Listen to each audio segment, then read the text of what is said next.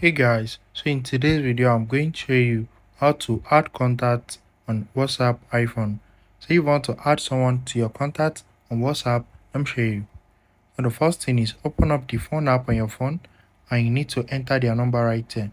So you just click on keypad and type in their number. Once you type in the person's number, you need to save the contact on your phone. So click on this create new contact icon and click on create new contacts. And you need to enter the name and click on this check mark. So now, once you've saved the number, you can now open your WhatsApp and search for the contacts. So just click on search at the top. You can now search and you're going to see it right there. So now you can now chat with the person from this place. So another way is to add them from WhatsApp. So you can just send their number to anyone.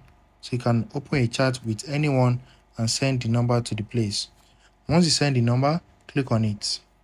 And now it's going to start checking the phone number and you're going to see the option to chat with the person. You can also add them to contacts. So let's click on chat. It's going to take you to a chat with them. So you can now click on their name at the top. Click on add contacts somewhere around here.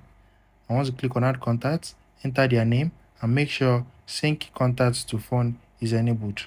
And click on done to save the contacts. So if you found this video helpful, smash the like button and subscribe.